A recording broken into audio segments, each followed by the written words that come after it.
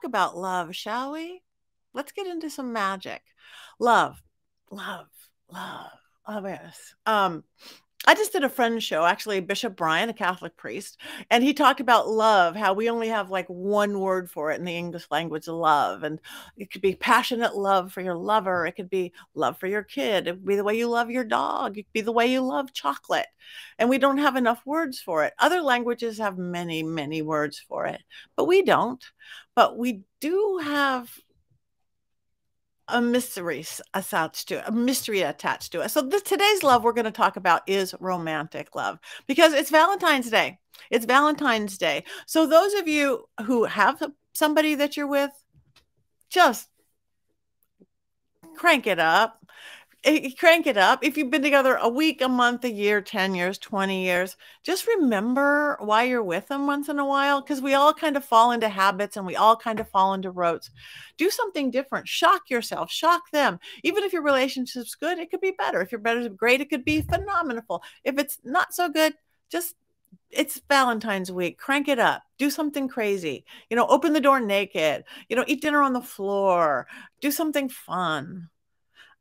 Just because you're lucky to have somebody. And if you don't have somebody, let's look at that. Number one, don't be mad at yourself because you're perfect just as you are. And don't decide that you need to have somebody to make you happy. Get happy, and then you get somebody to share it with you. That is what I teach. That is what Patti teaches in my classes, what I do with Merle and my classes at the school. Love magic. No one will make you happy. You make you happy, and then you find someone to share it with.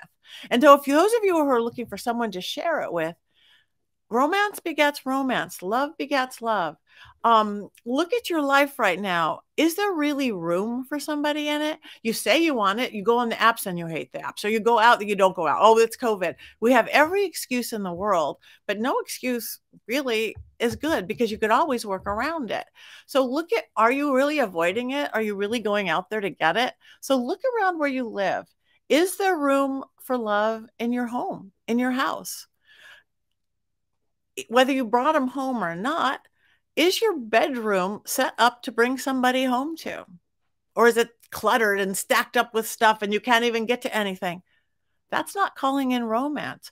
Is your bedroom romantic? Even if it's just for you, romance starts with you. Love yourself, and then you can love others. So bring that into your life every day. Even if you're eating by yourself, even if you're just sitting in front of the TV and you're eating a lean cuisine dinner, light a candle, sit back, have a romantic dinner all by yourself. Maybe turn off the TV for a minute, turn on some music, get to know yourself.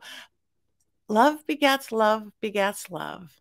I see it every single day. And people go, no, I really want somebody. But if there's not room in your house, if there's not even room in your car, guess what? There's not room in your brain. There's not room in your head. And if there's not room in your head, then there's not room in your heart. And you get more and more closed up.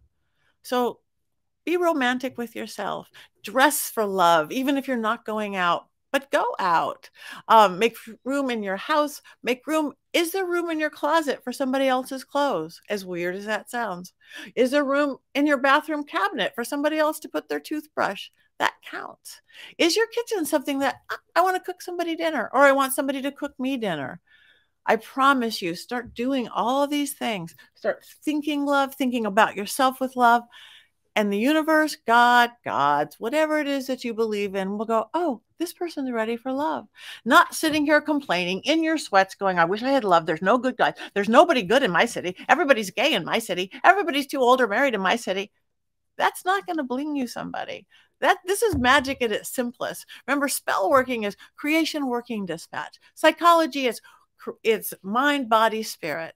So bring love into your life.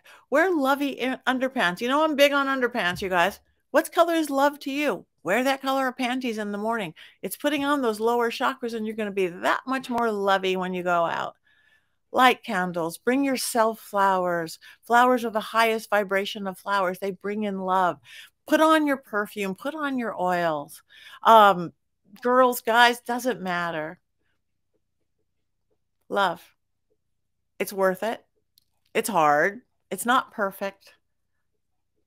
But I mean, I can go into 14 song titles now. Love is all you need. Love makes the world go along. Love is all there is. So, you guys, it's Valentine's week. If you don't have somebody to share it with a friend. Maybe somebody else doesn't. Maybe there's even an elderly person down the street who could, their person's deceased and gone, or they never had it. So, make it about love. And if you're looking for somebody, make sure you're looking for somebody that you really have room for them. And if you're with somebody, dang it, crank it up. Just cuz. That's it for today. Thank you for joining the Witching Hour.